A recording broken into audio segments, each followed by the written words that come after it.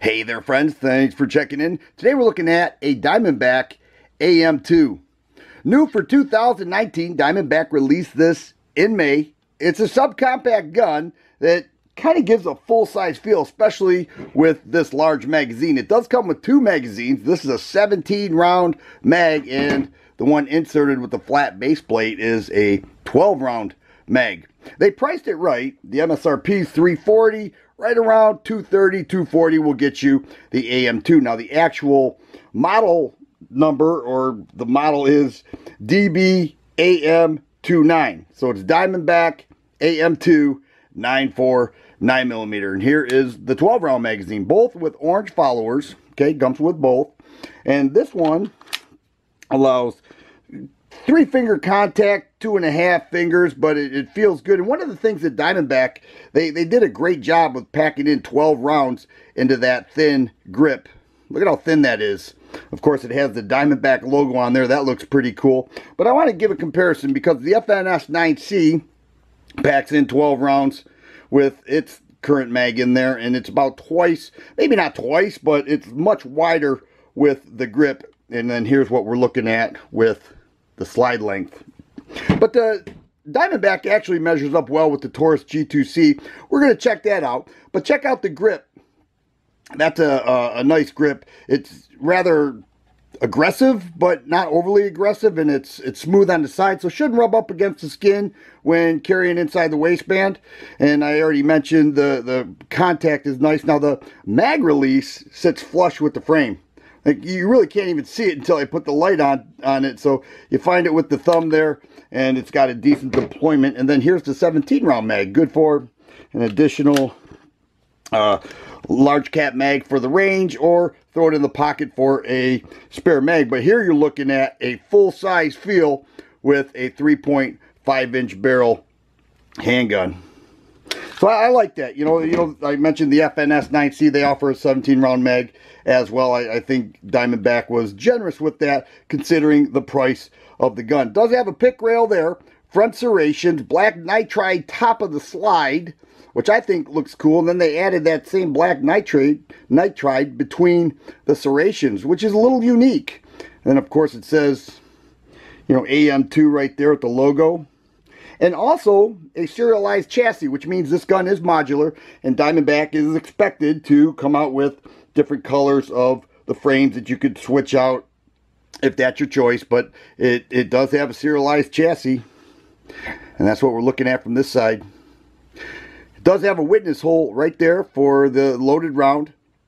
Also 3-dot sights. It does have the orange front dot and then the 2 rear dots, and they are Glock compatible, so you can throw some night sights on there for, you know, your Glock 43, put it right on here, and you're good to go. Also a striker fire indicator, and we'll show clear here.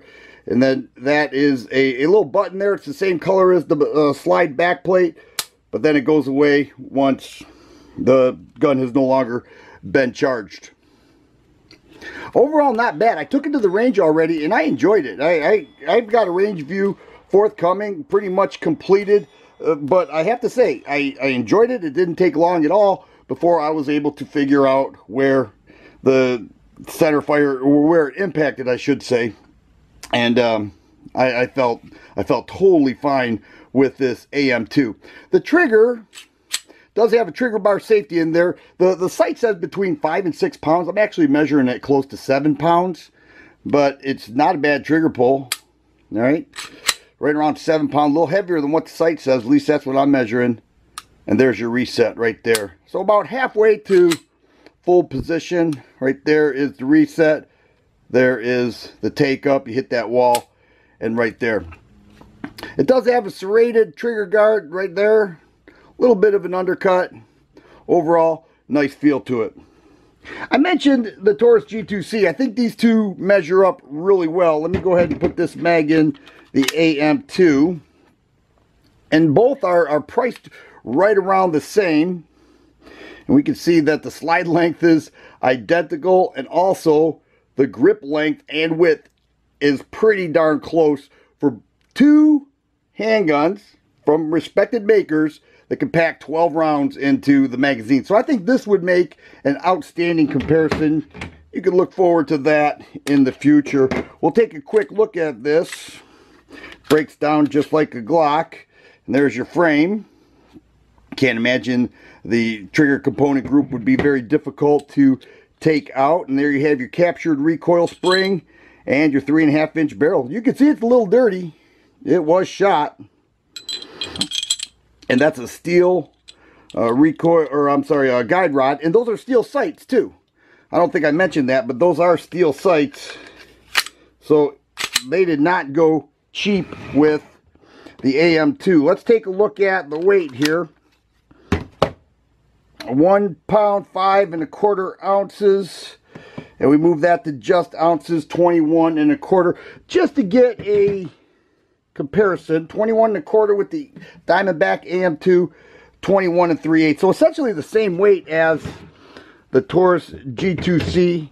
Here we have 12 rounds loaded up, target loads in the AM2, and it's weighing in at 26 1/4 ounces. Throw your carry round in there. 26 3/4 ounces loaded with 13 rounds. So there it is, guys. The Diamondback AM2. Already took it to the range.